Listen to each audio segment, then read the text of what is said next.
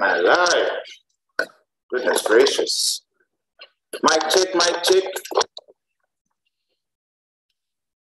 Good morning, everybody. Good morning. Welcome to our morning 9 a.m. London session lives. Just quickly, could I get a mic check? Can anybody confirm that they can hear me? Is anyone watching?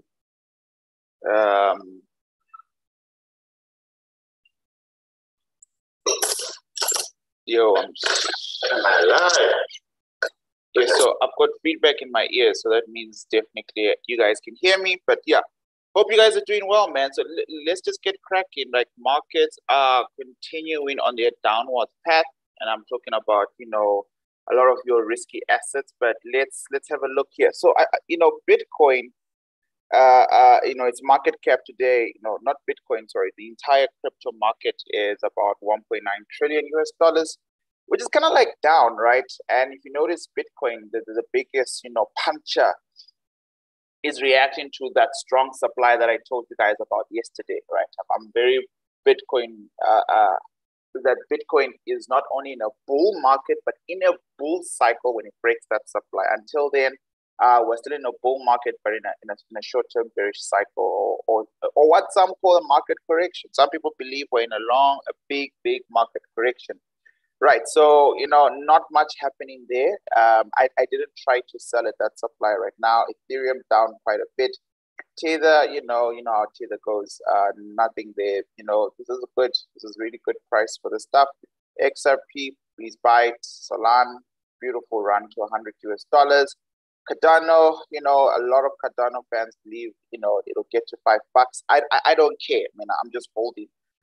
You know, all right. So I was looking at the stuff before we started our live, right? So let's get to what we normally do together in these mornings. You know, those of you who pay attention, you'll notice that ADP did happen yesterday. Just once again, guys, please, just for my own sanity, can I get a mic check?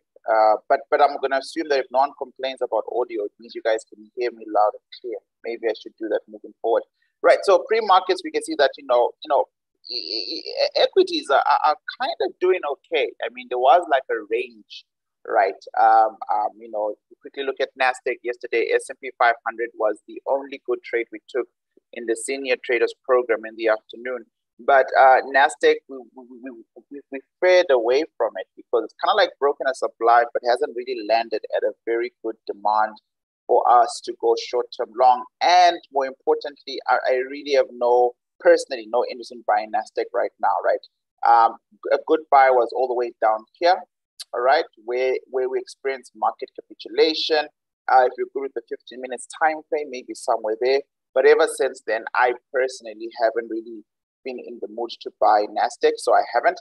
But S&P 500 did offer us, you know, some good short-term longs, right? So you can see that price is just kind of like flirting inside this gray scale supply, gray because it's broken, but you know there's some type of market memory. But this is the real test, right? This is the real test for the end of this market correction cycle, for the end of this bear market. It's somewhere up here. Bitcoin has arrived at its yellow supply, right? So Bitcoin is somewhere up here right now, dealing with these problems, right? So NASDAQ might follow suit in equities, or we can see a downturn. And like I said, it's all based on market sentiment, right? Thank you, David. Thank you, sir. Thank you so much. All right. So now, what's been going on? Fighting enters second week, right? Ukrainians are still holding. African leaders condemn Russia but remain silent, etc. There's a lot going on, you know, when it comes to the war. Sorry, guys, just give me 2 seconds. Right, right. European markets head for mixed opening as Russian tensions weigh.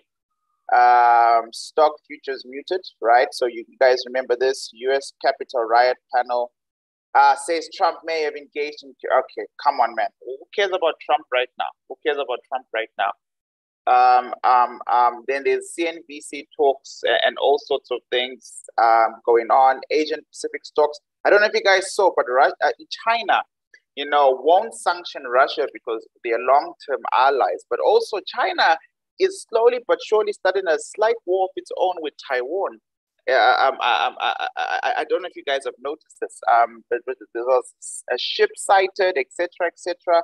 Hong Kong is not going to be under the rule of law. Okay, wow, all right, that's weird. Putin's obsession with Ukraine has made analysts question his rationality. I saw people call him Mad Putin. I saw a journalist talking about how this war looks not very well coordinated, not very well planned. You know, that some Russian tanks ran out of fuel. Russian soldiers were potentially begging for food, right? When it comes to war, you can't believe everything, you know, because everyone is reporting their side of the story the way history needs to remember it, right? But yeah, Chinese will not, there we go. China will not join the sanctions against Russia. Russia is frustrated with the pace, so they thought it was going to be an easy invasion. It's technically not right now, etc. Right? So now let's come here, where the real news is. Sorry, it's just, this is part of what we do. We have to do this so we get the sentiment of the day, right? So Biden's administration is looking at ways to cut U.S. consumption of Russian oil, right? You know, you'd have thought this was the first thing that have done with all the sanctions going on. And then, you know, tech giant Oracle says it has suspended all operations in the Russian Federation. Biden says Russia is responsible for human rights abuses. You know, big talk America. Russian military deaths from invading Ukraine vary depending on who you ask. Like I said, I don't believe most of the war headlines in terms of who's winning, you know, counts, because it all plays on propaganda, right? Russia is to be deleted from all FTSE equity indexes. Okay, that's interesting, right? U.S. Senator, you know, predictions of martial law for Russia. Okay, you know, people stay indoors. You know, it's almost like a COVID lockdown, but worse. Remove Russian indexes from emerging market status. So Russia has just been removed from the markets. You know, they removed them from SWIFT. They pretty much, you know, crashed their stock exchange, and now they're removing them from global baskets, right? Like FTSE 100, etc. The World Bank has stopped all of its programs in Russia, right? So any funding in Belarus is gone. You know, Fitch downgrades Russia. You know, this really doesn't affect us unless if we're invested in Russian stocks, which I don't think anyone is. You know, more from Fed's Logan, markets are functioning in an orderly way. This is interesting, right? So apart from everything going on, markets are actually functioning in an orderly way, right? So that would explain, you know, that risk midterm sentiment on-ish, right? Reports that the US has delivered hundreds of Stinger surface air missiles to Ukraine, so they're getting the missiles and the support that was promised. Logan says the impact of the Ukrainian war will take time to become clear. I agree on that. Powell yesterday says Fed will take tightening at measured pace. So if you guys watch yesterday's live, Powell was strong. He was like, look, man, the war is happening and I'm going to leave that to the politicians. I have one job and one job to the American people, and it's to secure the dollar, encourage economic growth, and better employment numbers, and that's what we've been doing. He's quite strong. He was quite, I guess, hawkish, you know, in many ways, but also very resolute. So he showed no panic about the war. He didn't give in to any details about the Fed policies around the war, so we still don't know. He just said that, look, their job is not to, they can't even sanction anyone. They basically liaise with the government. So he kept those cards, you know, close to their chest. He did talk about a definite, or it sounded like a definite 0.25 basis point interest rate hike on the 16th of March. So that's definitely coming. And you're going to see markets, you know, markets move more rapidly when the market news is uncertain. Now that it's so certain and clear, you know, markets are going to start pricing that in, you know, the closer we get to 16 March, especially after NFP. Right, US stocks closed higher with solid gains. This was yesterday. The biggest winner yesterday was the S&P 500. Helen, very anti-crypto, this lady here. Treasury Secretary says Putin increasingly on an economic island, right? So she's doing her best to make sure, you know, Russia and all those sanctions, blah, blah, blah. But she also wants crypto out of the picture in general, not just about Russia, but in general. And I think this will be a window to try and get serious, crazy regulation. So just watch out for this name, Helen, this old granny. We used to track her talks last year, and it was always interesting because she used to be, she gets paid about, you know, 400 to 500,000 US dollars by banks to kind of like give these talks year on year. And really, she represents the old school classic banking sector. Fiat, right? This is a currency lady, very anti-crypto. She used to be a former Fed chair, all right? So she literally knows how FOMC operates, and now she's literally in Biden's ear, all right? So Treasury sector is a very powerful position, and it doesn't help that she looks like she fought in 1996 as well in the First World War, which means she's old school and potentially quite anti-crypto. Whenever she talks about crypto, markets react bearishly, right? And I know deep down in my heart, she's definitely going to use the current Russian mess to explain why, or use as an example and a curtailment of why, crypto at the very least needs to be regulated. In fact, Powell yesterday, when he was asked about, well, what do you think about Russia and using crypto? Powell said, well, it's a perfect case for Congress to quickly regulate. So remember, regulate doesn't mean cancel, ban, or destroy. Regulate means put in measures of control so that, if there are rules and regulations, terrorists can use it, etc. But because it's government, whenever they put in measures of control, it's hardly ever to the benefit of everyone. So just watch out for that. Crude oil, 110. This was about, last night now, right about 110. I think we're a little bit higher today. Ukraine State-Ready Company says airstrike hit near, the rail stations.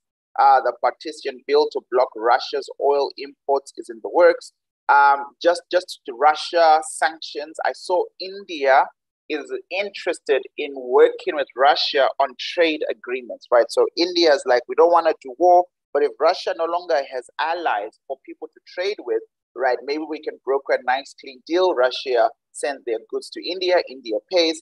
And then all of a sudden, I noticed that because of that, America threatened sanctions to India for kind of like, getting into bed with Russia. So that's all out there, right? Inflation pressures have intensified in the recent days with the Ukrainian war. Ukraine, just before the war,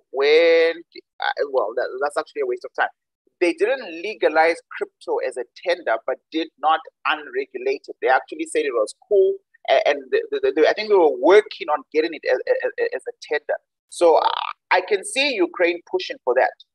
With all the donations they've received, I can see Ukraine during the war, after the war, immediately moving to Bitcoin as a tender for their country, like El Salvador, right? I mean, that would be a big win for crypto markets, and I think that would be the natural direction. So just remember that when you see that, you will see the pumps there as well. All right, so Powell's testimony is over. This was day one. There's going to be another one today, which I won't be watching because it already said everything I need. Everything else will have to do with American people. Right, I think we can stop here, guys. Russia has become more aggressive in targeting infrastructure. That's how war works. Ukraine says 498 soldiers have died, right? In Ukraine, 159 soldiers have been wounded. Like I say, these numbers, man, only history can tell us the accurate truth, right? So we'll stop here because now we're just looking at last night's headlines, right? So we've got, positive future markets, right? NAS futures a little bit down, but nothing too crazy. Oil now at 114, all right? So that's absolutely impressive. FTSE opens quite positively today. Okay, and then the usual oils are doing well. All the Brent oil, natural gas, etc., etc. Your gold is faring okay. Like gold almost went down and came back up, bounced back to about 1930. Right, your silver is doing well. Copper, platinum, palladium, just basically the stuff that we've been talking about. Right now, gold flat has fed a surge's fears of aggressive rate hike. Right, remember yesterday Powell said definitely we're going to increase the rates, but because of this, dollar is going to be the main horse, and if it is, gold might see a rotation of money, right? So I just want to quickly show you the DXY chart, and then we'll get into our usual charting routine. I don't necessarily have anywhere to rush off to, so today we'll be able to finish our 10 London session charts today, right? So you can see this is yesterday's chart. Actually, guys, it's so worth me showing you this. It really is. The problem is I have so many tabs on my computer, I might not be able to find it. This is our morning session yesterday. If you'll allow me to quickly play it for you, It's like a 10-second clip. Just in case you're wondering if this thing is actually worth your time. So yesterday, just before NFP, these were what I thought was going to happen. Accurate, because quite incredible, right? So that's one particular potential option. Option number two is quite simple, right? ADP might actually be positive off the bat. Dollar is already priced that in off the bat, and so this upward rally might just continue, rip out a supply, have a short retracement in somewhere here, and then keep going up in preparation for NFP, preparation for the increase of the interest rate, right? All this stuff that we always talk about on the channel. Granted, for me, option one that I gave. All right, so this is literally yesterday. So yesterday we were just talking about the different options that could actually exist if what's it called? If NFP comes out positive or negative, and more importantly, right, the most important part about it is we were trying to mirror and definitely see, as a matter of fact, how we can potentially, right, before it actually happens, slowly but surely learn to start predicting news events. And because of where the dollar was, and I think there was somewhat of a yellow supply somewhere here, this is on the 1 hour time frame. If you remember the video, all of this wasn't there. So if I can cut off ADP dropped at about 3:15 yesterday. So, and then we do our morning lives at 9 a.m. So this is the chart that we had yesterday, right? So all of this was not there. Just want to quickly remove it for you so you can see what has happened since then. So that's 10 a.m. Right. So I had to go at about 10. So this is all we had. And I say to you, because of how markets are priced in and how markets are moving, somewhere in here, let's make this yellow because it was a supply, right? If ADP is positive, right, because of this already ongoing onslaught, right, and the fact that price was very close to creeping up to taking out a supply, when ADP drops, you're going to get an upward movement to take out the supply. If it's positive, price will still drop down to collect more buys and then extend to the upside in preparation for NFP. And that's exactly what's pretty much has happened now, right? So markets have opened the doors, taken out a supply, another supply on the DXY chart, and now we wait patiently to see what the next move is. As far as I can tell on price, the next, and I think Trevor put this up on the public group or private group. I remember someone talking about a 98 mark. But yeah, the next supply on the daily time frame is all the way up here. And it's not even a perfect read, right? Because if we look on the weekly, you'll see a broadly marked like a weekly range around it, right? So this is where we are right now. We basically opened the door for here. We've taken this whole thing out with this choppy upward movement, and the next big target for the dollar is up there. Now, if you come to the daily, that kind of almost summarizes this area, to what we have marked out here. Now, granted, let me start removing some broken supplies along the way. NFP is coming tomorrow. And what was the most interesting about the ADP report, I've got a 20-30 minute video around what Powell said yesterday, and I touched on the ADP report, so you'll see that there. But they've never done that before. They've never gone, and by the way, the results from last month, well, we revised them. Last month we said we found minus 300,000 jobs. Well, guess what? We have revised those results. That has never happened.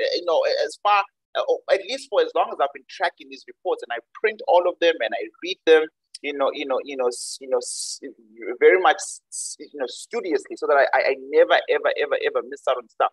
And I was thoroughly, almost surprised and taken aback about not only their all the results from their sorry about that, their honesty, but also the fact that they're worried about, I guess, the reputation of the ADP report. Like, how can you be so off?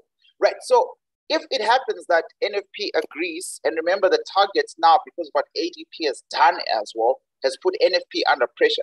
ADP found, this is what I was trying to say in the public Telegram group, if they found 475K jobs, they actually found them, right? Then, NFP's focus for 407 is an easy beat. Do you understand? If NFP finds at least the 475 jobs that ADP has already claimed they found, then NFP is already positive just based on this number. But if NFP comes back crazy like last month, which was even bigger, like a 500, what was it, like a 510K beat, No, it's even more positive. Both scenarios will see our dollar pushing up. Now, if you look at the DXY chart on the daily time frame, we have a red candlestick from yesterday that went up, right? Took out a supply, and then, you know, sellers started to push down into this gap here. And I keep telling you guys most of the time, all the time, that as long as it is not a reversal pattern, so if price is not about to reverse and go to the downside, and it would reverse the most because it's reacting to a supply. But since that supply has been taken out, we can't really say we've got a reversal pattern. We know that there'll be a market inefficiency that requires this wick to be filled with a body in the next candlestick, which means for intraday traders, 15 minutes, 5 minutes, blah, blah, blah, 1 hour, everyone is just looking for buy setups today in the dollar. Like, as far as I know, most technical traders are looking for buy setups. In fact, most of them have probably started buying since the London session has already opened, you know, and they're buying as much as they can when they can. Right, and we've got this interesting gap on the 1 hour time frame, which in my humble opinion, as you know, I know for a fact, generally speaking, needs to be filled. Markets always fill their gaps, right? It can be a crazy long week like this, right? And you can imagine if NFP does something like this, is positive, but before it goes up, it spikes down, it will liquidate you, it will liquidate me, it will liquidate everybody.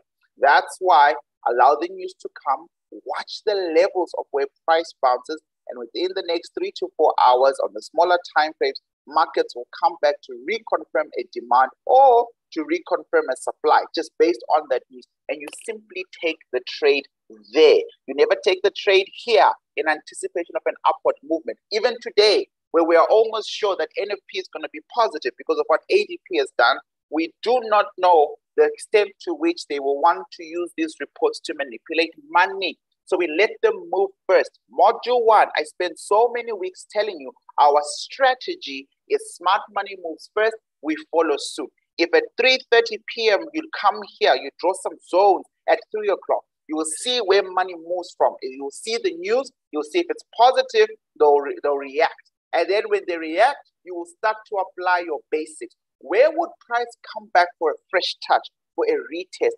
It normally happens on the same day on the smaller time frame. Within 15 minutes, you'll find a nice big demand or a nice big supply. You put your stop loss in a healthy space and you take that trade. You can close it at about 10 p.m. on Friday night. If it allows you to potentially swing, you can then swing it into next week, right? It all just depends on the structure in front of you, right? But with this gap here, you know, I feel like 2 p.m. today is going to be quite interesting, right? You can see that markets have kind of like leveled to the upside and slowly but surely pushing down. So whoever is buying this gap might be buying a novice gap, right? The best way to trade gaps is to understand, first of all, the direction in which they're pushing price. And so a better trade idea would potentially be to wait at these lower demands, potentially. Granted, you know, somewhere here would be, you know, what some traders would want to presumably call a double bottom-ish, right? Something like that would be safer, in my humble opinion. That's number one. Number two, every time we've had gaps this week, and this week has been the week of the gap, you will notice that Kini Hashi candles are so much better to use in finding out hidden demands and hidden supplies. In fact, a lot of traders who I spoke to on the public Telegram group, they sent me their entry points on EURUSD. I'll try and cover that right now for potential buys. Just switch to a Kini Hashi and see much more clearly. So now I know inside, just at the very beginning of the gap, I have now found a much more healthier demand. We can see this is a strong, powerful imbalance. There's not a bullish engulfing pattern, but the imbalance rules are match and apply very well. And so it is my humble opinion. You see, a Kini Hashi will print, right? So you won't see the gap, but a Kini Hashi will give you the gap. And it gives you a beautiful story. It's like, look, man, this is what price has done in the last, 24 hours on the 15-minute time frame. Markets have simply moved, like you always say, from supply to demand to supply. We made contact with the supply. Now we're coming back down. Yes, somewhere in here, our brokers could not catch up with the type of volatility when FOMC was speaking and the impact of his speech. And so because of that, there was a gap, but we can print through the gap and you can see clearly, right, that, rather than buying here right now at 9 a.m. in the London session, right, and running straight into a demand, right, a safer buy is somewhere there with a stop loss somewhere outside there, right? If you're into buying the dollar. Personally, I never take trades 24 hours before NFP. I wait for the dust to settle unless if the trade is so freaking obvious, and buying it or selling the asset right now would allow me to get more run-ins plus volatility tomorrow. Ooh, right. So now Euro USD, our first trade setup of the day. Euro USD, you know, we are now low in the curve, guys. We are absolutely low in the curve. We were hammered by the war. And I'm talking about people wanting to swing sell Euro USD like me one more last time. And just so we're clear, isn't it a perfect time to also reflect? Had we not closed our Euro USD positive sells in November last year when I was doing that, you know, that big challenge I was doing last year, December, and we just kept those sales running, right? All of this would be money, our money. I just want to show you where November was, where we were in November. So it's January. Okay, it's going to take time on the 1 hour time frame, but now I'm in November. So when we close somewhere here, this used to be green, used to be a demand once upon a time in October, September, and we closed here from selling all the way up there. All of this would be swing money that we're still holding today. We would not be begging for bread, right? Begging for bread in the sense that we are looking and waiting for another entry, right? So this is kind of like the stuff we wanna, by the second financial quarter, we wanna have positional swing trades, right? I mean, no one thought there was gonna be a war this year, but anyways, it's happened. We want to be in a place where we are financially stable, right? So yesterday we looked at price when we looked at Euro USD, and I told you that I had no intention of selling here, right? So markets ripped through it, and maybe had I been more risk averse, I would have taken a sell at the supply above, right? And the truth of the matter is, whenever markets are given an option of 2 supplies, they always go for the higher one, right? So this is what price did literally yesterday. I had no interest in selling anything here, right? And I completely ignored that. But markets used it at about 6 p.m. last night, and price has been dropping ever since, right? So this was not technically a trade idea that I gave. So I don't know if anyone is in it, but I'm definitely not. You know, me being stubborn, I'm still waiting up there for better sales. But the problem now is, you know, in the bigger picture, let's just quickly go to Saxo, my teaching charts, right? So when I was looking at the New York session with senior traders, we realized yesterday that we are actually now very low in the curve, right? This is supply and demand curve in our module 2, but I've used the recent phase, the recent legs, right? So it's not a complete supply and demand on the monthly. I've just phased it out on the recent ups and downs, swings between governing supply and governing demand. And you can see now we're absolutely in buyer territory, right? This is extremely bullish. This is historic money, right? This is the rally. There is risk on rally from March 2020. You will see this across every chart. So pound USD is something similar, right? AUD USD, like all these trades have something similar. And then you've got pound that is still so far away from that March rally, right? You can see the March rally for pound USD is all the way down here, April, March, down here, right? So there's still a trade sell idea in pound USD. If it's ever going to catch up with Euro USD, there's still a strong sell idea. Right. So I don't know. We'll see. But this is I potentially believe we could swing this long term. Right. So now let's go back to Euro USD and then see what we think is going to happen between today and NFP, because that's definitely coming. Right. Switch back to our 1 hour time frames. Right. So and I bring this up because, you know, buying looks very attractive right now because we are pretty much, I'm pretty sure we've made contact with the governing chart here. We have made some type of contact. I mean, it's nowhere close to what we would call a multiple time frame analysis scenario. Okay, we're close enough. That's the governor, that red line there.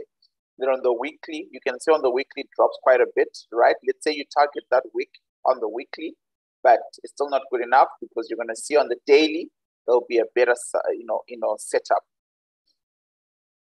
Right, and then on the daily, the thing that you're touching there on the weekly is the beginning of complicated 365 candles, and so swing traders would start buying from somewhere down there. All right, so let's make this line very thick. so that on the 1 hour time frame, we are completely aware of it. I'm going to mark it black. I'm going to give it, something. So this is probably where, your governing swing buys would start. And then the question is always, well, what do you think now? Should we then sell all the way down there? Well, don't forget, what makes a perfect buy setup is the influx of dumb money. A perfect buy setup is perfect because of that value-based demand that I teach you guys on in module 2, right? So a perfect buy setup is this: dumb money starting to sell low on the curve into a demand and then get liquidated, and then price uses all that money and the money that they have at those levels to push price up. So you don't always want to be leading the war or the march in a low market, in a low curve market for more sales. It's getting very dangerous to sell. On the smaller time frames, yes, the argument is there's a lot of pips to be gained, and I completely agree with that. But just be very careful, because you're now, remember, this is just a daily demand that we are targeting. It's 175 pips away, but the weekly demand is somewhere here, 115 pips away. And the monthly demand is probably somewhere here, right, 46 pips away. So once you bridge this area, you are now fully immersed in buyer territory. When they start to react with your sales, would be a big problem, right? And another thing that we should never consider, still outside the table, is the fact that NFP could be negative. Then what? Then you've got a terribly weak dollar and a strong euro or euro USD reacting on a governing demand, right? Then what? Then what happens? Because remember, the Fed needs a good reason. Right now, Powell said, we're going to take it a little bit more steady now because we have a war. We might not need to be that aggressive. We have to see, right? We have to see. Let's see what the job numbers say. Let's see what inflation numbers have to say. We have to see. So if anyone is preparing themselves to change their minds, they will be using Friday's report and next week Tuesday's report with CPI, right? So this is where markets are opening now. Markets are opening red on the day. There is definitely, some type of demand on the table here. It's not a significant open session demand. You can see that price keeps creating lower lows, right? Euro is just in a rush to make contact there. But for the most part, markets have also, made contact with the last two supplies that were close by, broke this supply, made contact with this supply. And so if you were to look for a sell idea and you were to ask specifically me, my answer from yesterday would not change at all. It will be more reinforced because now, right, I don't want to sell here because that's a PCP. It's been tagged. It's a 1 hour PCP. This lower supply was already broken, which shows you the resilience of whoever is buying this bottom, right? Someone here who keeps buying this bottom is quite resilient. And so if I want to sell, I still want to sell somewhere up there short term, better here, but definitely have to take that 15-minute gray area that we carved out together, which I won't, waste my time, and then see, because this would, for me, selling a whole lot higher there and then coming all the way down here, for me, would be so much better. But this trade idea for me is also undoubtedly affected, right, by NFP. Now, if I could just quickly bore you and say within the last 2 days, right, if we're looking at bull rallies, so we're just going to quickly look at these bull rallies in Euro USD and something called scenario analysis. So I'm talking about one. That's the only bull rally so far, and then we're going to find another one. We're going to find another one further up there. But we just want to see how many pips in 24 hours or 2 days. So that's 165 pips to the upside, right? So markets, when markets commit on a short term, they do a 165 pip. It's an estimation, right? You can get, we'll never get the exact numbers, right? Here's another similar strong one, started the day before and then went into a supply. So from there to there, that's 75, then price came back down on the exact same day, 75 plus, and then, come on, man. Sorry. There we go. 75 plus, found some type of catchment here and reacted to another supply somewhere in there, plus another 40 pips. So that's about 110. So at 165, we're at 110, and this wasn't even a strong bull rally, but it happened nonetheless. And then most of it is just downward, right? Then you get days like these. This is 4 o'clock where markets just went wild, right? So let's say, perchance, NFP is negative.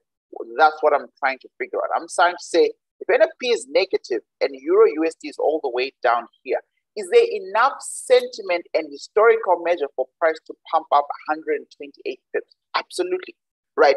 Because we've seen it. Even though markets have been down during a war, there was a war going on last week on the 24th of February.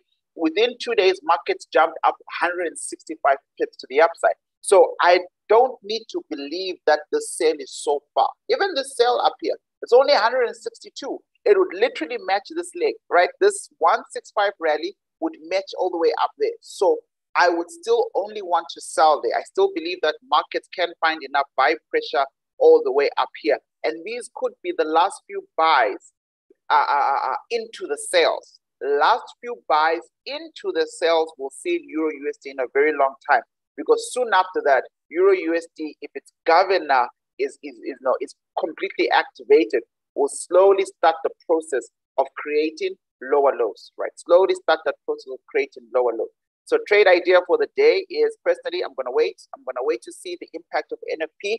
I'm going to wait to see if price can push me up here. If NFP is negative, ladies and gentlemen, this is even a bigger reality, right? If NFP, positive, that's 174.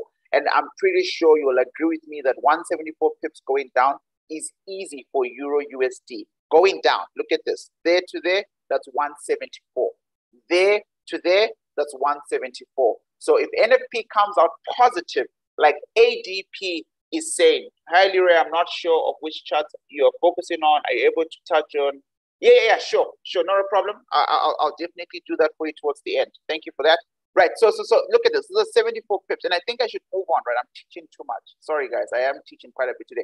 Right, so that's 174 pips. So it's very possible. It's extremely likely that if we get an NFP, situation where ADP is on the money this time and everything is accurately fine, we will get a strong shift to the downside as the dollar, regains its usual momentum, right? So if you get this today,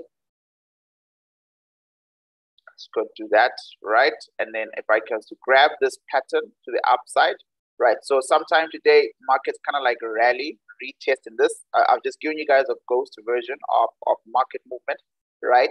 I don't know if you guys understand what I'm doing. You can see there's a strong movement, right? And actually, a clean retest where I would look something like that. That's a good movement to the downside. That's a very good movement to the downside, right? And honestly, it's all based on how markets price in the NFP that's going to drop in 24 hours. So that's Euro USD. If everyone's okay with that, I would love to happily move on. Just because of time, we've got quite a number of assets to look at that I'd love to go through, right? So there's tomorrow's 9 a.m., right? So you could get a movement like this in a little bit deeper dig into the governing demand. And then after that, guys, I guarantee you it'll be dangerous to sell any further, right? So we'll see. We'll see what happens tomorrow. But I definitely don't want to sell here. Markets can sell there. They sold there yesterday, right? Markets are now creating a PCP. By the way, right here in front of us, as markets are opening, if you go to the 15-minute time frame, you'll see there's some type of PCP formation.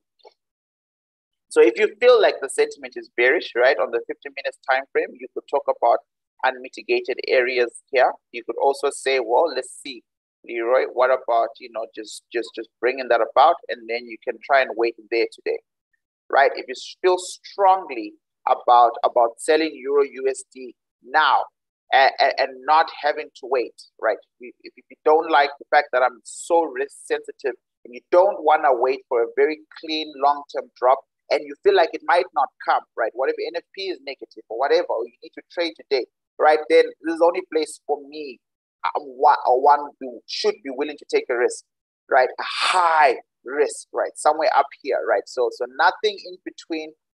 This would be a good place to wait for price, right? So given the opening though, we are opening in a PCP, right? A Talitha range to the downside, but we are doing that on top of the demand, which always reminds me of the fact that, well, then markets seemingly still want to go down if they're not reacting to the demand, as positively as we'd like to see on the 15 minutes time frame, right? But that's Euro USD, dealer's choice. I'll be waiting, not here, not there, all the way up there. That's where I'll be waiting.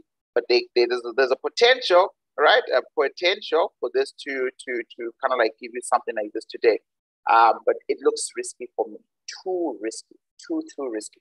Right, next chart, Euro Pound, and I will not be taking as much time as I did there. Right, so Euro Pound, seemingly, like I said yesterday, and I keep telling you guys, you know, only cowboys are taking buys. I'm not a cowboy. I don't want to be a cowboy. All these demands. Remember, the gray was a daily demand that was broken that we covered on Monday or whatever. We spoke about it. We should remove it now because it's just too much color. And then the plastic demand that they put on top was also broken. And then I just want to see what this white line is that we have here, where price is now. I think I showed you guys where price is sitting, some type of flow, yeah, right? The last, you know, line of defense from a mile, like you can't see anything else, right? After all of this, on the daily time frame, Euro Pound, it's that supply that we wanted to give up and that demand that we want to see, right? There's nothing else here on the daily time frame. And this really translates to a bigger sell-off, right? There's nothing on the weekly catching price. And if you look on the monthly, which should give you a general idea of why I told you guys that this was just a purely beautiful sell trade. You can see I've got sell everywhere, right? So this is what it looks like now on a governing perspective, right? Excuse me, like price is really moving extremely down towards the downside, right? Really sweeping off all these flows. This is definitely much lower now than this previous low. And all we have to do in the month of March is to go a little bit lower here. We'll now have our own bearish engulfing pattern, right? And that bearish engulfing pattern will signal a strong deep dive to the downside. Weekly.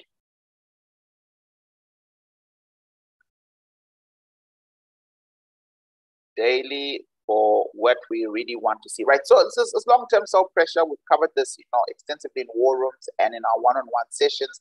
So our smaller time frame sessions is what I mean to say. There's still a gap up there. A part of me believes this would be where the greatest swing trade would happen, right? Because there's a lot of market inefficiency. This gap there, up there, you know, that being filled would be a good trade idea for a swing trade. But it's not secured, right? It's nowhere close to a daily supply, right? Somewhere up here.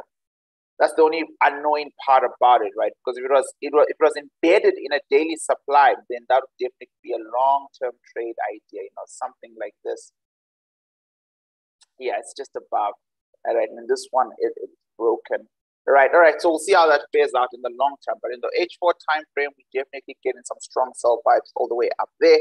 And then since then, price has been moving down, right? So now, you know, with the risk of ignoring what we have in front of us, which is an absolute need for filling up this gap, one would want to take a risk there, right? But bearing in mind that supply is in the way.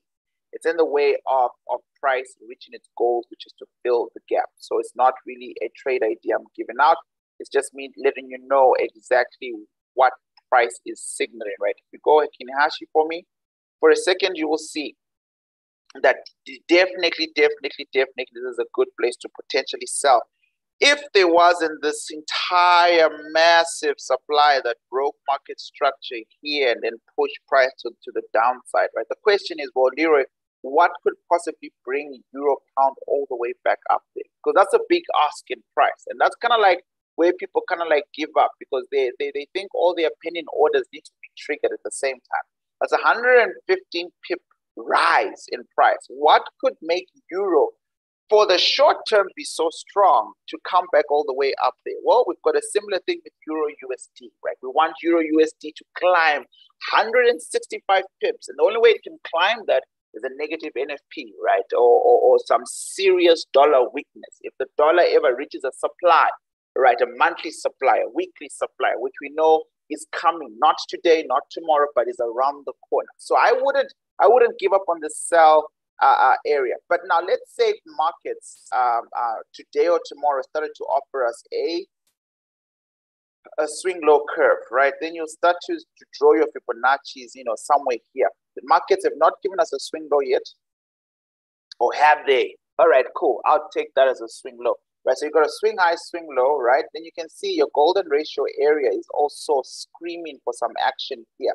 right, as well. So it could potentially be a trade where you're willing to risk some money, but not a lot of money, or not all your money, right? Where you tell yourself, well, what if markets do something like this in the short term,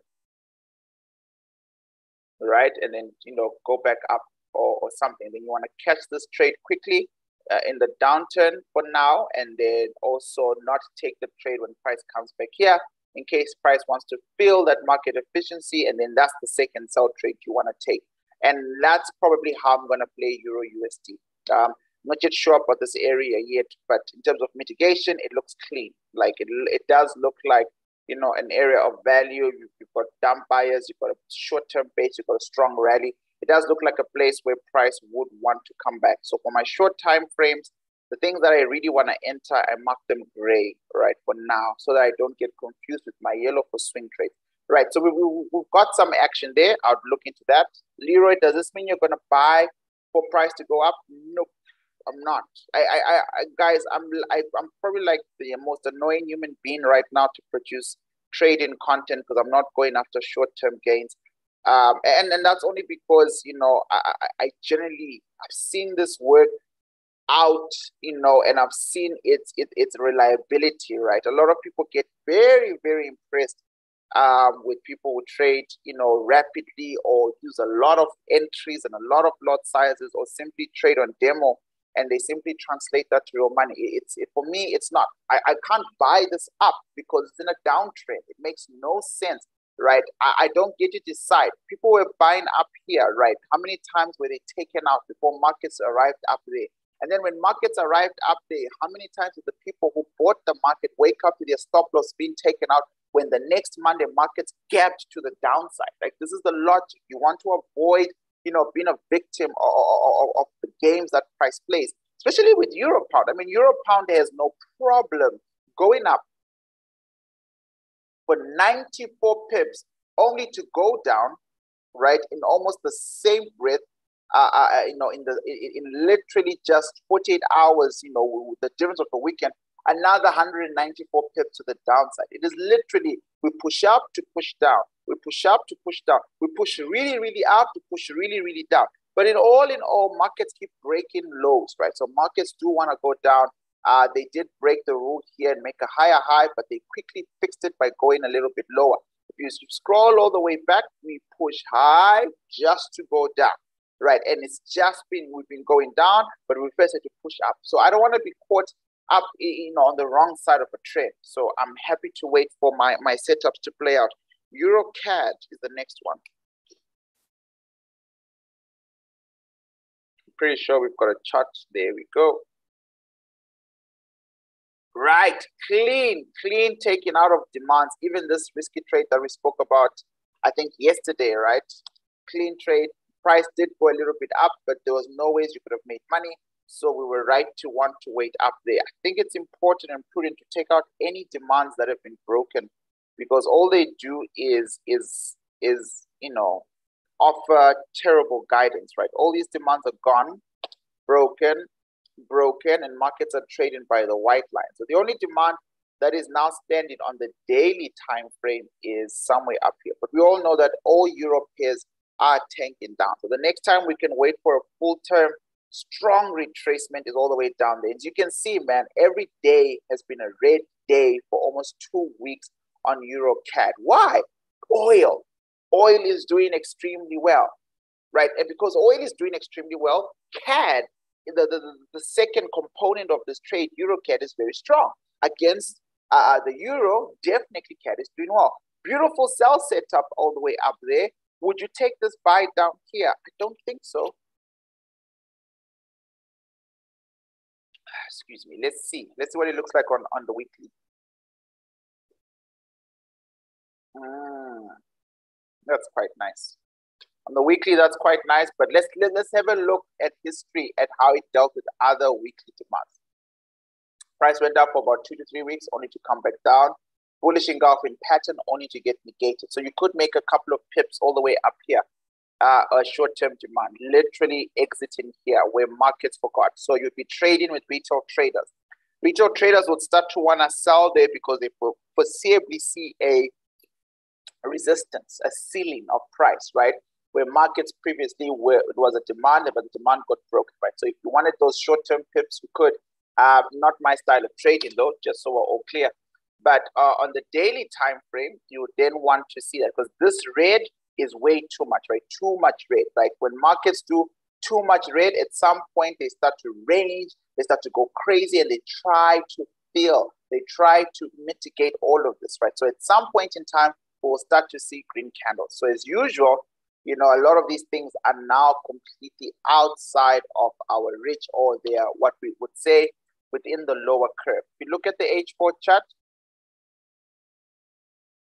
there's even a better supply somewhere up here, but I see it's been tagged and potentially broken. But there was a supply up there, and then markets, I think roughly yesterday or the 1st of March, whenever that was, 2 days ago, you know, created a new order block, right? And this could be the first line of defense. It won't last, it won't hold, it's too close to the curve, right? So you could get something like that on EURCAD. It just depends, right? Like I think Trevor asked me in the private group, I told people that, you know, oil is arrived at $100. It's a governing supply. I wrote a long message in the public Telegram group, because one of the students asked me why. And I said, even though that's the case, this oil is just one of those things I will not be selling. I will not be selling oil. And I explained why.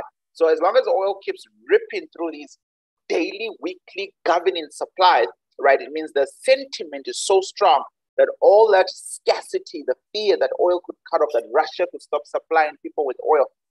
America, we saw in the headline, is trying to reduce oil Russian consumption. It means oil has got a very long-term bullish run, right? All these energies in general, like all these oil, Brent, natural gas, all these things are going to do very well. Look at this one, 115. Guys, we literally were 98 on Friday last week, you know, we're already on 115. Outside of a war, it would have taken us about 2 months to get to this number. All right, so $5 more to 120 isn't too far. But even then, I won't be rushing to sell oil, right? I'll be looking for retracement, right? Up until this war is potentially over, right? So because of that, you know, it might be wise to sell EURCAD here.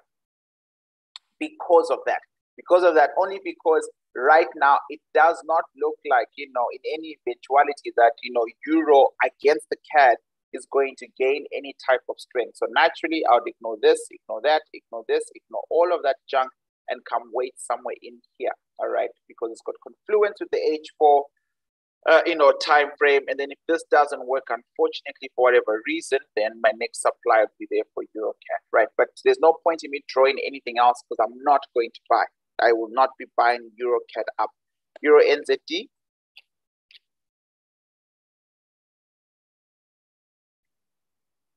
We had a swing buy here, God knows when. It's bad. Look at that. Right? Short reaction to our PCP. Supply instead is created. This is a good thing to wait for now. Right? Like it's just bad across. I mean, risky assets, especially euro. Right? The way that euro USD is now forsaken, you know, any weekly supplies and is running for demands. This is, I mean, I know I'm touching our war room chart for swing, but I might as well just quickly auto-correct this chart.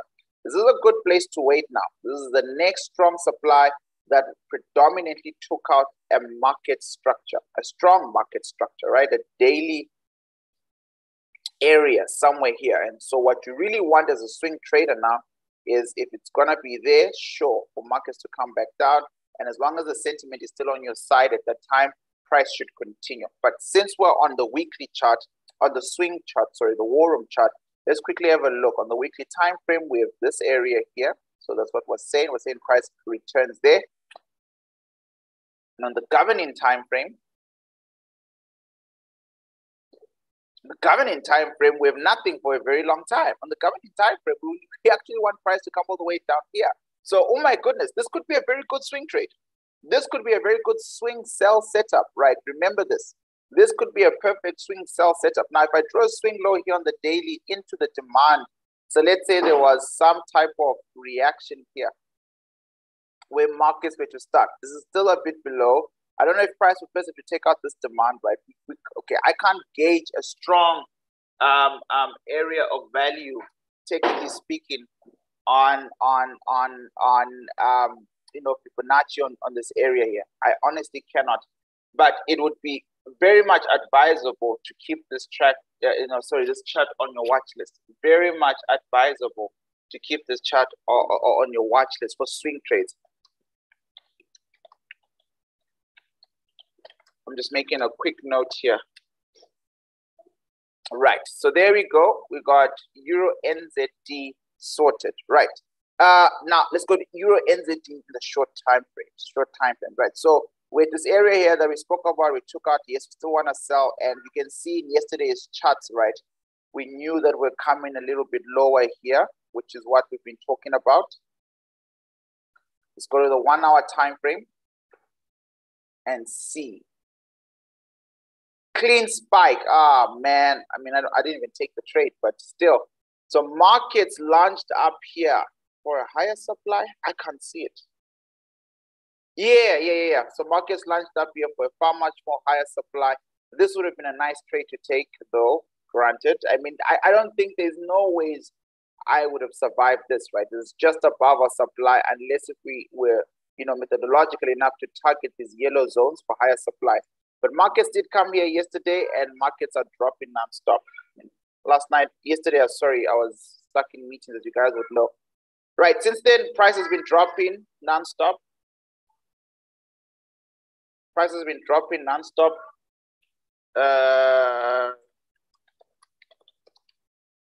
Okay, and the H4 time frame. I apologize. I don't know how my little girl is snuck into the office. You're gonna hear her. Not much I can do right now. Right, so we've got a continuous drop to the downside. I'm just gonna quickly draw these lines. Let's go to 1 hour. Let's go to normal candlesticks. How far are we? All right, so 1st of March. Oh, sorry, that takeout did not happen yesterday. This didn't happen yesterday. It happened last week, so on Monday or something. Right, but yeah, in any case, this was very good. This was a very good trade, and we waited a little bit higher. If anyone took it, I don't have a profit or loss from EURNZD. Oh, you could have been taken out there as well, right? So this is all going on,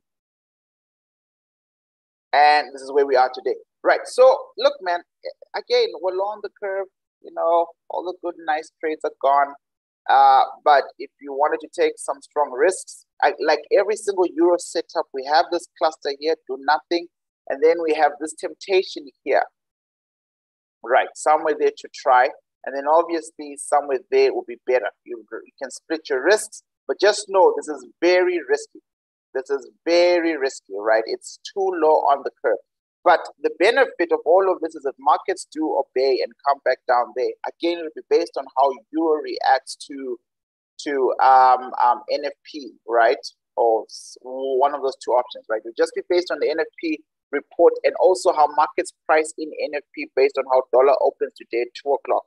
This could be a good place. Generally speaking, depending on your capital, because you're always going to go for 1:3. A lot of people don't understand that. If you look at that AUD setup, AUD CAD, I had 2 sell orders. If you take me out on the first lower supply, which is not a good way to trade, but if you do take me out on the first lower supply, but you happen to trigger the second higher supply, the distance that I lose in the market is between my entry point to here. So that's what I'm going to get charged in pips. That's what I'm going to lose. All right. I'm hoping everyone is following. But if you spike me in here, then on our way down, this distance from the higher supply to where you took me out, I've already made up the loss and I've made a bit of profit. And if the journey continues down to wherever I'm swinging, then it doesn't really matter. In terms of averaging out in cluster trading, you still make a lot of money, right? So that's why I'm saying be very careful. Never take, if it's avoided, it can be avoided. Do not take these immediate supplies that are so close by. But because of risk sentiment and euro just wanting to drop down and down and down, it's seemingly using these shorter supplies but breaking them. So to do a strong spike and then drop, like we've seen in like 3 or 4 other charts there. So what I'm saying is just be very careful, be generous with your stop loss, and also be very strict with your risking. but also then have a good sell setup here, which makes more sense. Remember, if NFP is negative, the strength of the euro would be unimaginable. It'll just rip through this area, right, in the short term. And then sooner or rather than later, it'll continue on its path, right? So I'm going to leave that there as EURNZD, pound AUD.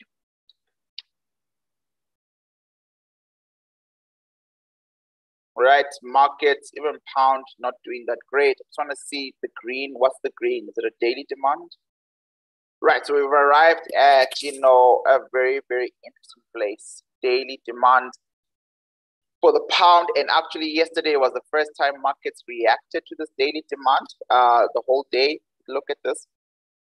Right, we had a doji candle that's been immediately filled. So today is what? Thursday. So next week, Tuesday, this could be a potential new supply that takes out this entire demand, right? So if tomorrow is the same as always, we're going to get a red candle. Then on Monday, we're going to get another red candle. Then by Tuesday, we're going to get some clarity. And then Wednesday next week, for swing Wednesday to Thursday, right? Like a whole week total, we might get a push to the upside. By Friday next week, we're talking about selling this asset again because it's taken out of demand, right? So that's one way to kind of like view this particular pattern, right? Because remember, if buying was excruciatingly so strong and the sentiment allowed for it to happen, right, markets should be starting to react to a V-shaped recovery.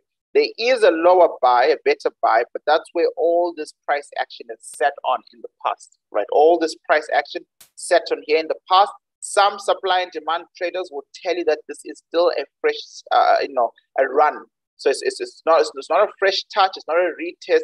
It's price giving us an imbalance, right? A move away from the area of value, which means we are to expect a fresh touch soon here, all right? And with these bearish engulfing patterns, they don't need too much of an imbalance for us to view them as strong, right? So for the most part, until then, in the short-term run, pound AUD is still weak. One wonders why AUD is still doing so well, because it really is. It's actually quite shocking. Sorry, let me just go back to H4. So this gray box is the whole daily news supply from yesterday and today's candlestick. I'm going to remove that because it's just blinding. Right, so, and then I'm just going to quickly switch here.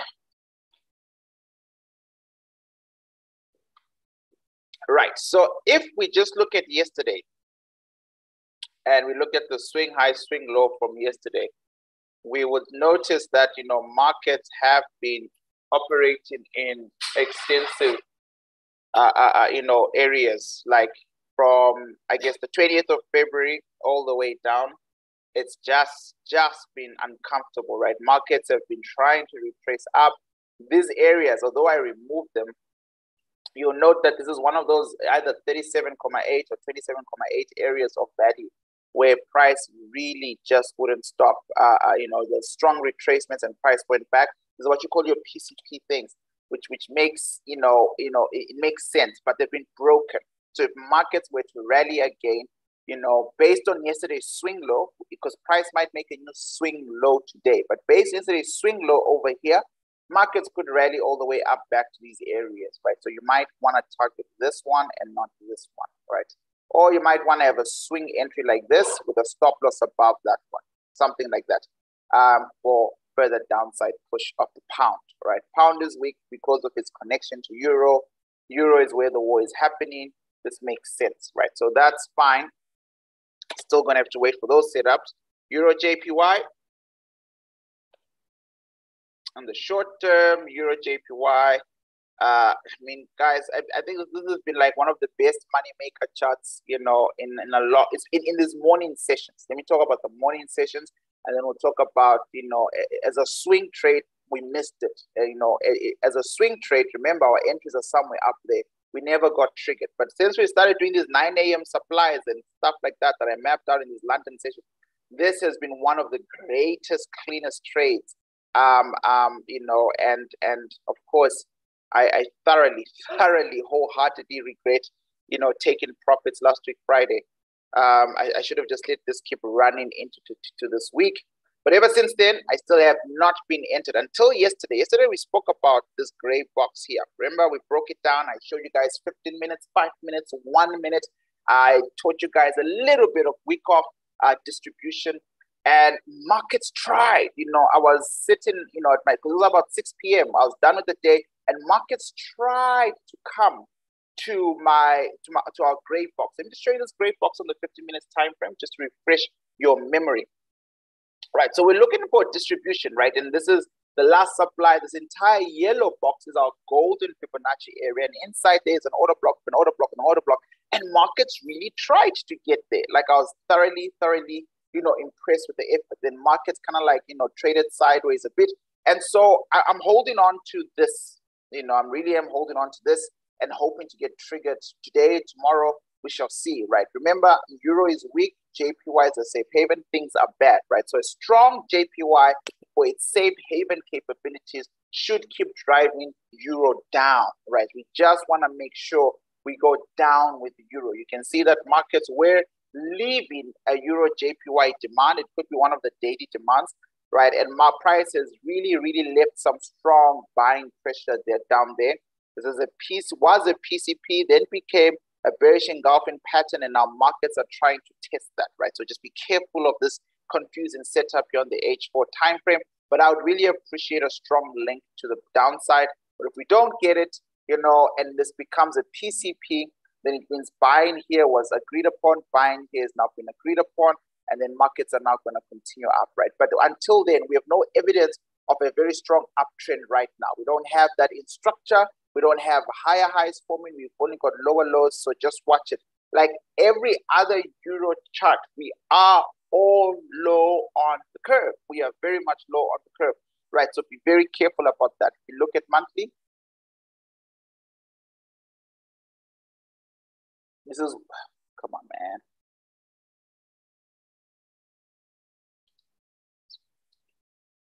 Right, if you look at monthly, look at how it treated this bearish engulfing pattern, almost like retested it, then kind of tried to close below. And then only now are we leaving, the supply that was formed and finalized last year, November, only now. And if you look at how far we could go with this trade, I mean, if you really were to get seated in a very safe, intraday small, time frame, have about 2 positions running, one that you're going to take profits when things get hot, and one that you're just going to break even. And when things get hot, hope they get hot, but not too hot for you to get kicked out and swing that trade.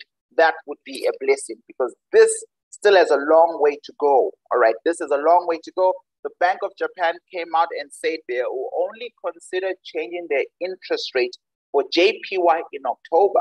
So until then, we can assume that the status quo of our safe haven asset won't change. So you finding sells and holding them all the way down there is a great idea. But no, this is not the platform for that. We'll talk about that on Sunday in the war room. For intraday trades, I'm waiting for this. I'm doing nothing. I'm not buying. I'm going to wait to see how price plays out. Remember, for better risk-reward ratio, you want your area small and tight. But because of this cluster and how confusing it can get, price could push to the upside, right? There are multiple supplies all the way. So if you treat it like a daily swing, you have to be willing to hold it for about 90-something pips. It's quite big, right? So I'll take the gray box as sell number 1 and the stop loss there. And then finally, probably actually just wait here. If this gray box doesn't work, ignore everything else in here and just wait for this imbalance that needs to be mitigated, because that also is a good place for price to go, right? This is important to price. This is a strong supply. This is institutional. No one can push price down that sharp and then slowly but surely continue and create a downtrend, right? So if this doesn't give us the type of needs we want, and even if it does, right, because of what happened yesterday, yesterday we looked at this and said it happened. But now, how far can price go, right? Markets change structure all the time, right? So look now. Now there's a strong demand on the opposing end on the 1-hour time frame. To go H4, does it have confluence? Yes, it does. It's sitting on top of a bullish engulfing pattern, right? So so you have to ask yourself, how far can price go? So if you're taking this trade, the one that we have here at the beginning, this 15-minute trade, just have a good sense of where to get out, right? So this is what it looks like on the 15 minutes. On the 1 hour, once again, bullish engulfing pattern. On the 15 minutes, you might be lucky to get a dip into all the way there, the thing that actually makes the 15-minute supply. And if you do get that lucky, get out, take profits, get out, right? Don't hold, because you're not going to break, you're not going to start swinging out of nowhere, right? Now, when this area is mitigated, the supply here, and all these demands are mitigated, then you want to come for a fresh supply, right? A fresh supply, and you saw this one, no, this one here. And if you see it on the 15 minutes time frame, you can see why it is dead straight a banking supply. Look at that, just pure clean carnage, and it's at the opening of a session at midnight when the Asian markets open. So that's what you do. You take a short-term 15-minute or take a risk. This could actually blow up in our faces and price still already up there. But this one is definitely going to get 5% of my account, right? And this one's going to get about 2.5% to 1% of my account. But it still is an attractive trade, despite the fact that markets ended up creating more demands along the way yesterday, right? Euro AUD. If this is helping you, please don't forget to like the videos. Euro AUD. Let's just go straight to our thing. Then I'll do FTSE, and then I'll look at the charts, AUD, USD, and NZDUSD, and call it a day. Right. So Euro AUD finally arrived at the green zone we marked out yesterday, the demand zone. Low on the curve, so I'm not really excited or looking for any type of buying. When I say low on the curve, this is what I mean. Look at the daily. Look at the daily. But look at how red prices. Oh my goodness gracious, guys. Ooh, and we swung in here. This is a little bit nice. I'm not in this as a swing, but I'm just saying, had we got to it on time, that would be nice. Right now, I'm just trying to find where markets balance themselves out. Right. So with a fresh touch on this area of value, so this is going to be a nice strong retest. A good retest, as we know, can give us bigger movements than a fresh touch. Now, if we have something like this on the outside, this almost looks like an obvious sell setup, in my humble opinion. It really, really does. So obvious. I have honestly to God no choice but to trust it. I have no choice as a swing trader but to say this is exactly what the rules want me to take. They want me to take only trade setups that look like this, and therefore I will take them. As a swing trader up here, this is golden. Now, in the short term, there are going to be a lot of ups and downs. Let's go to H4. Geez Louise, right? I mean, this is an obvious trade as well. An obvious trade as well in the short term, right? Markets, if we're to look at the swing high here, and we're to start to get a swing low between today and tomorrow from this daily demand, right? We could get something that looks like this. So this here, I don't know, seemingly serves, unless if the swing low is somewhere down here, you know, if markets start to react, but by down there, they have broken a demand. So we'll wait to draw Fibonacci with all the proper, you know, trade setups. But this is a trade that I can see working out for a little bit and then taking traders out. I don't trust it at all. Too close to the curve, can't get a confirmation tool. So I'll leave it alone if I were you, right? And then short-term sells were here on the 1 hour, but there wasn't much confluence on H4. So I don't know why we should be bothered with them. But let's quickly assess. Like you see on the 1 hour, I would not take a sell here. This level has been beaten and abused, right? Many times. This one is slightly better, free and clear, strong, strong enough, but markets never got back. And then this new one here, barely a strong bearish engulfing pattern, barely a powerful high volume drop, although it is a very trendy downward drop. So this is an interesting sell setup, right? Delete this. Oh, this is where that H4 in the gray, the H4 supply is this gray thing here. If you look at it on H1, there's not much of a convincing case, right? Well, I mean, what are you looking at? Unless if you're looking at something like this on the H1. And if you come back to H4, that's what you take a risk on, right? So if you really wanted to take this trade, you're more than happy to risk here. I'm just going to make it white. I don't want to confuse myself later on when I'm putting my pending orders to assume that that's a place to put to risk 5%. It is not for me. It's just, a clean 1 hour potential fresh touch type of trade, but it is not really the type of trade that I think would hold price for long. So this is definitely a trap. That is, there's already a higher supply. So yeah, it's worth 1%, 2% of your account, but definitely not 5%. And then we get to that short-term trade that we're seeing now all the way here. I'm not entirely sure about this one as well. It could work. I guess markets do react here, clean imbalance. Yeah, so if this doesn't work 1%, although I don't even think you can take it, obviously. I mean, it follows the rules, but it's just there's a better supply there. Then for short-term traders, this is it. For swing traders, we really want to wait for this golden opportunity. So we're going to be buying and selling, or really just selling and watching the rallies, selling the rallies up until we get up here. When markets start to create higher lows, ladies and gentlemen, that is when we stop selling, right? When markets start to create higher lows and then an uptrend, we even ignore this sell setup. But because we do this every single day, when the day gets there, we'll be able to review if this is still a good trade idea. Right now, I'm not going to mark anything gray on this chart. Right, AUD, US, no, let's look at FTSE first, UK 100, and then we'll venture back into the two charts that I was asked to look at. It's now way after 10, ladies and gentlemen. It is that time of the day again where we go. I just want to make sure it's the same chart we've been using throughout these things. Right, there's the chart we've been using. Right, so we had a gap in the FTSE. We had a couple of traders selling here, and then we had a daily demand immediately push price back. All right, this demand here, and you know, as you know, for smaller time frames, you never go against your daily demands, daily supplies. Those daily areas of value are absolutely powerful for short-term traders. Right, and so when price exploded, price came back, made contact with the supply wave, other traders were selling in the first place. Prices then dropped, created a new demand inside another demand on top of the demand. Right, so FTSE is fighting back. And remember, FTSE, guys, is still in that COVID supply. It's one of the only few indices in the world that is still struggling to get out of that COVID supply. And so maybe it's in a rush to do that, but I have to say the market sentiment has been a bit tricky, right? You can see that most of the time it starts very weak and then markets, you know, equate up. Very weak during the war, sellers gaining ground, then buyers take over, right? So weekly demand, you know, value-based, you know, and this one as well. Right, 1, 2, 3. So you know, markets have every intention of going a little bit higher, but struggling inside a bearish weekly supply, right? So on the daily, we have a couple of demands, and then markets reacting to that today from yesterday's bullish engulfing pattern.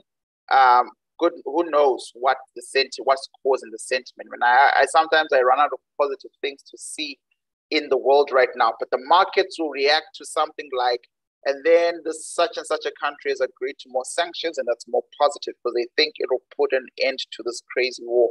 Right, so we've got price here on the H4 time frame, edging back up here. We all know that it is silly to try and sell here for the fourth time, or the third time rather. It is absolutely silly. So I will not even be talking about any potential sells here. Markets have really done a good job of exhausting that. These lower supplies that price made along the way, as you can see, are being slowly but surely being challenged. Now we've got a daily, you know, an H4, bullish PCP already challenging that particular supply in there. So just be very, very mindful of that, right? That this could not be also another good place to sell. You could get price reacting downwards, right? You could get price reacting downwards, but that would only be to simply find buyers to help price on its overall trip, which seems to me to be for the upside. Markets seemingly want to move towards the heavens, right? In terms of clean target of where price could potentially go to now, very, very annoying to look for. This entire area, like I said, once again, to me, doesn't exist anymore, right? There's all the supply in there. Don't bother selling. There's no money, right? Do not donate your account here. And so one would start to consider this area, but if you look left, you can also see that area has been, you know, tirelessly exhausted. It could work, but it's not the type of trade I would take, nothing. So what I would rather do on the FTSE, if I was to trade the FTSE, is to see its commitment. So you can see what I mean. Here's a low, here's a higher low, right? So markets are slowly but surely preparing for a bullish run. And so if I was a FTSE, I would take a risk rather in a buy. Bearing in mind that if one drop a bomb, a nuclear headline, this is literally in London. They just removed Russian indexes from them, right? So there's a lot of bullish, positive things happening against Russia that the markets will read as positive sentiment. But if anything terrible happens because of this war, this is one of the first assets to tank. Okay, they will tank. So just be careful. But yeah, there's no sell setups for me. They're just short-term buy setups that I'm seeing. And you notice I didn't mark anything in gray right now. I didn't mark anything in gray right now. I'm not overly excited about trading FTSE at all at the moment, based on the little so-called, I guess, activity, right? So you can see a value base test, right? So you might get a retest maybe. This is too close to any of these supplies until this H1, H4, supply is broken. I can't touch this, right? I can't touch this. But weirdly enough, markets complicated 365 candles did touch it and price went up, right? I don't want to touch this, so I'm going to wait all the way down here on the H1 time frame of FTSE, right? For those of you who actually want to take the trade, okay? Right, then the last two charts that I was asked to look at, AUDUSD, sorry. We removed it from our AM sessions because of the possible problems that existed with how strong AUD is going. We removed this and the fact that AUD moves the most during the Asian markets, right? So this is why, right? So obviously the supply was broken, and then markets rallied all the way down, gapped in, and then since then we haven't revisited the AUD. Now there is, of course, a sell idea of the AUD, which price has arrived at. And I've been waiting for this. I won't even lie, for a very long time. And we have currently now the threat of a strong dollar, right? And I still struggle to fully understand. Honestly, if I don't know stuff, I'll tell you guys. I don't know what the case is for a strong AUD right now. And maybe the fact that they're not in war, the fact that China is not involved in the mess, because remember, when China is in trouble, Australia is in trouble. But I mean, I know they had good job numbers. Number one, I know that their cash rate went up by 10%, right? And it met forecast, so that's good for their currency. But for the most part, I don't see a single reason on earth why I would be buying AUD. I am not an AUD USD buyer. I am definitely an AUD USD seller, right? So this is kind of like where I am, right? So this for me would have probably been triggered a long time ago. I'll just double check my I haven't looked at my accounts this morning, but I'll power that up now and see if my pending order has been triggered. If not, then I'm just going to have to operate as quickly as possible to get it triggered, or to find clean sales. And potentially this time around with AUD, because most of the trades that actually haven't worked for me this year have been AUD sales, weirdly enough, right? They keep pushing higher and higher and higher. And so if I don't know, my phone is far, but if my pending order has not yet been triggered, then that means I'm waiting for a higher sell somewhere in here. But if it has been triggered, that's fine. But a better place to wait for a sell inside this daily so-called supply would be here. So just a little bit higher. Oh, come on, man. Just a little bit more patient with AUD USD. This would be a good place to kind of like, react to price. And then after that, we can get the reaction we've been waiting for. Now, along the way, as price was going up, H4 demands were created. But the only demand that really I would be worried about is this one somewhere down there, right? So making sure we get some action there. But for a swing trade, honestly, AUD to me and to us for a very long time looked, systematically weak for the long haul. You see, on the weekly, we don't even have confluence for this type of trade. On the weekly, we're price telling us to come all the way up here on the white line.